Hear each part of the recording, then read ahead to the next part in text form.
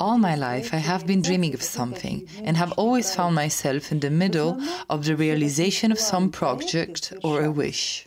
And in general, these plans always came true, which gave me a clear sense of self-confidence in my own power and the understanding that what's important is to wish something very strongly, and for this wish to be truly yours and not dictated by society or the outside world. But in the last 2 years, and I'm 42 now, I clearly feel that nothing makes sense anymore. I keep trying to wish for something, to find inspiration in some new project, but there is nothing I really wish for, as if I have no more power left to wish for something. This is discouraging. It is as if I exist in a parallel world and keep peeling apart from this world more and more. I almost completely stopped all social contacts.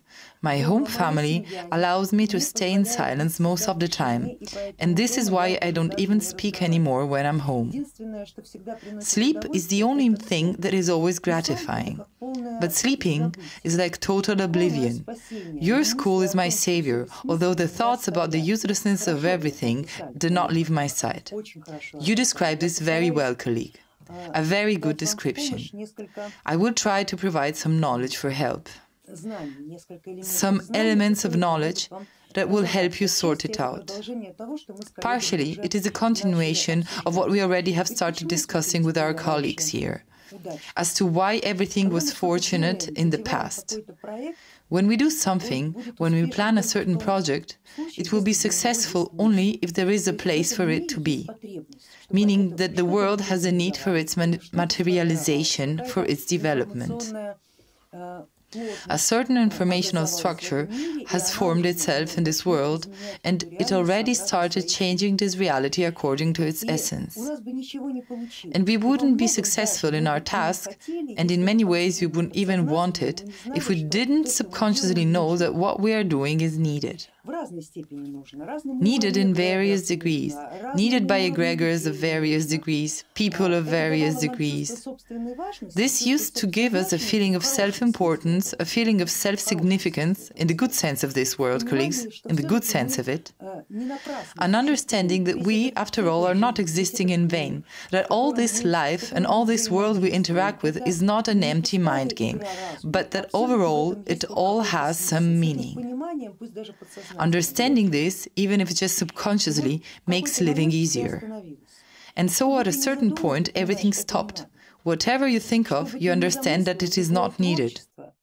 Whatever you plan, all your creativity is faced with the same subconscious question: why? Whom are you planning to do all this for?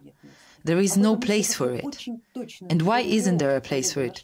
Well, because, as you yourself found a very good way to formulate it, many thanks for this, everything is peeling apart. Realities are peeling apart, currents are peeling apart, people are peeling apart, social spaces, social planes are peeling apart, and you don't understand what realm you're actually doing this for. For what society, for what culture, for what egregor after all. Previously, it was clear who the ordering client was, or at least the consumer. It was known, if not for now, then for the future, whereas now, who is it for?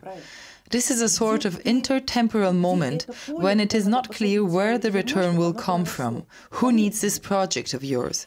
Where is this field you should plant a seed into in order for it to grow? There are no fields.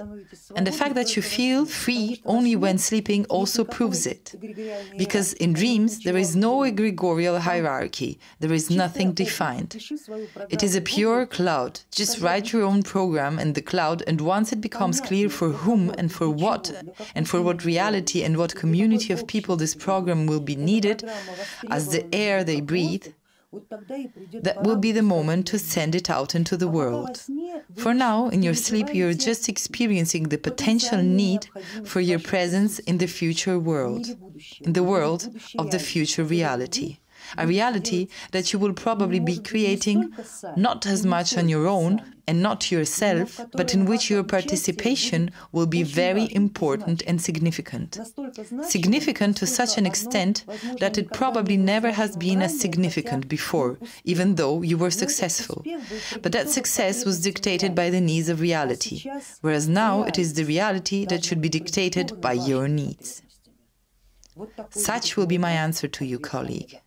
And since for now you have no algorithm for looking at the world this way, and you have no algorithms for building reality based on your own personal magic and conceptions, this is why you feel lost.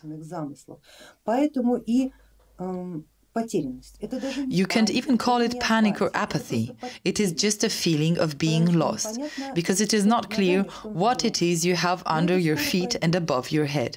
But this will soon be over. The more you will, in your dreams, in your wishes, in your assumptions, work out certain new forms of your future reality, the more it will become clear for whom this reality is actually intended for.